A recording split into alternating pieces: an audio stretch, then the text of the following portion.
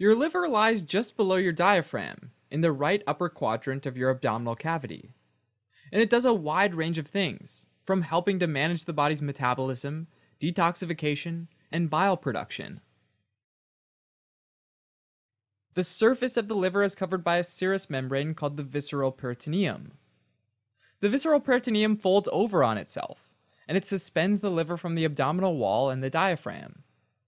There are 5 of these peritoneal folds, and they're referred to as ligaments. There's the falciform ligament, which attaches the liver to the anterior wall of the abdominal cavity. There's the round ligament of the liver, which is a fibrous cord found in the free margin of the falciform ligament.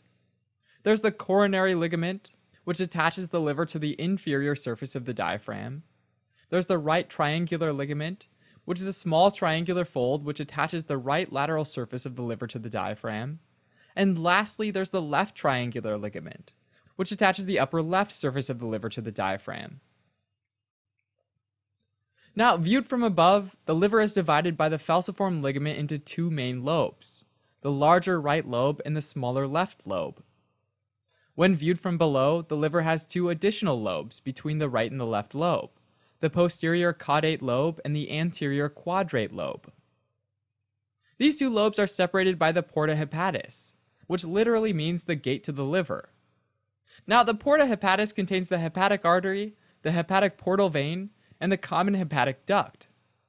The hepatic artery delivers oxygen-rich arterial blood from the heart to the liver, while the hepatic portal vein delivers nutrient-rich venous blood from the gastrointestinal tract, but also from the spleen and pancreas. Lastly, the common hepatic duct drains bile from the liver into the gallbladder. Now let's take a closer look inside a section of the liver, which shows the functional units of the liver called hepatic lobules.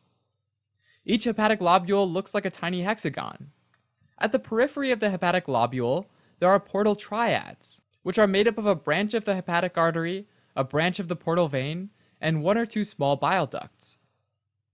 Now, these branches of the hepatic artery and the portal vein both drain into very porous blood vessels called sinusoids, which carry blood toward the center of the lobule and drain into the central vein.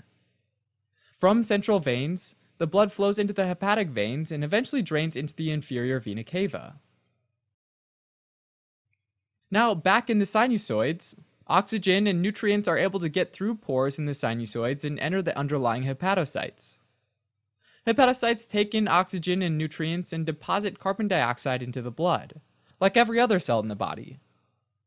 But in addition, they also pick up and detoxify harmful substances, like drugs or alcohol. Hepatocytes help maintain a normal blood glucose level. When blood glucose levels are high, like after eating a meal, hepatocytes convert glucose into a storage molecule called glycogen, using a process called glycogenesis. But when glucose levels are low, the hepatocytes break down the glycogen back into glucose, in a process called glycogenolysis. In addition to glycogen, hepatocytes also store certain vitamins, like A, D, E, K, and B12, as well as some minerals like iron and copper. The liver also removes the amine group from amino acids, using a process called deamination, so that the amino acids metabolize to help produce ATP. Hepatocytes also synthesize a variety of important proteins, like albumin and coagulation factors, which get secreted into the blood. Lastly, these cells also regulate lipid metabolism. They break down fatty acids in order to generate ATP, using a process called beta oxidation. Hepatocytes also synthesize 2 types of lipoproteins: very low-density lipoproteins, or VLDL, and high-density lipoproteins, or HDL. VLDLs help transport triglycerides, fatty acids, and cholesterol to cells that use them as energy, or to adipocytes that store them.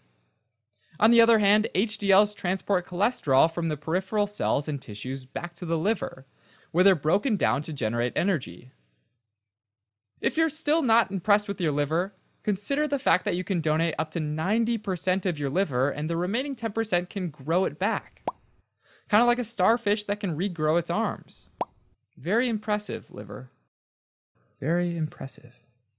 Now, speaking of starfish, if we zoom back into the hepatic sinusoid, we'll notice star-shaped cells called Kupffer cells.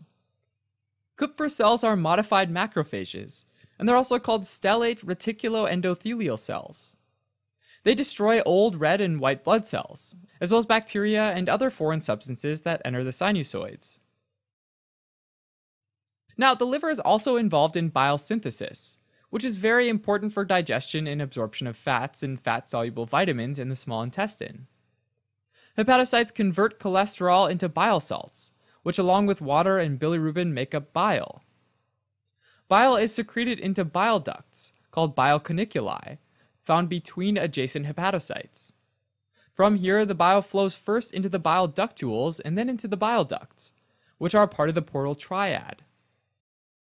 So in contrast to blood, which flows from the portal triad toward the central vein, bile flows from the center of the lobule to the portal triad.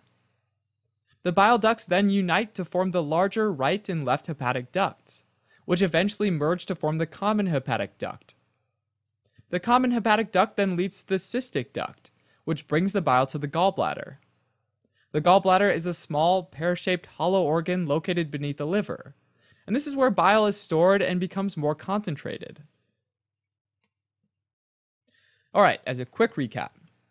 The liver lies just below your diaphragm, in the right upper quadrant of your abdominal cavity, and it has a wide range of functions, including metabolism, detoxification, production of proteins important for blood clotting, and bile production.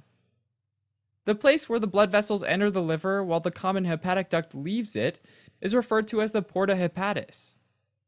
Lastly, the main functional unit of the liver is the hepatic lobule, which has a specific hexagonal shape and it consists of 4 main parts: the portal triad, hepatic sinusoids, hepatocytes, and a central vein.